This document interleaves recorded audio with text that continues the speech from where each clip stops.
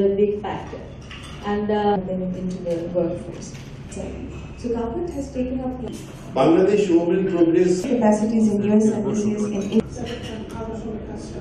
norms and So we do see the importance and the recognition of the importance of promoting the women who are in the business sector and also encouraging more women to come in and join.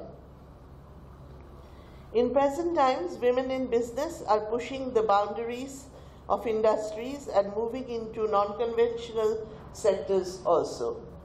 And I was happy to hear from the floor that there is a suggestion to encourage women to come into the blue economy of Bangladesh.